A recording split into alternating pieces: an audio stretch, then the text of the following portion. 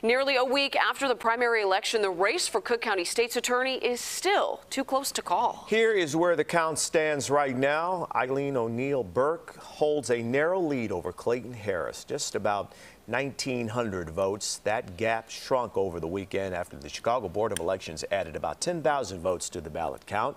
Admitting a mistake, CBS 2's Andrew Ramos is live outside Board of Elections headquarters, where counting still underway. Andrew.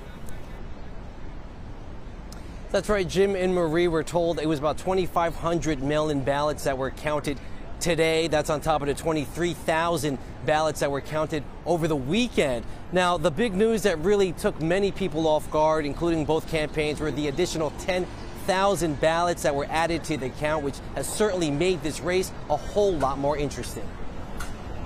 According to Chicago Board of Elections Director of Public Information Max Bever, the apparent human error was of his own making when he mistakenly left out some vote-by-mail ballots in his initial count. Issuing an apology over the weekend, he assures that these ballots were under lock and key and had been part of a trove of mail-in ballots received ahead of Election Day. After acknowledging the flub, ballot counting and ballot signature verification moved forward with poll watchers for both campaigns on site. The big question now, how many ballots are left to count?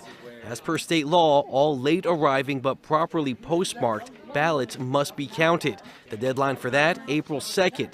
Officials say the exact number of those ballots is unclear. Many do trickle in from our military and our overseas voters, but we also do have provisional ballots. And we do have nursing home ballots, too. Ultimately, that will be under the watch of campaigns and the attorneys.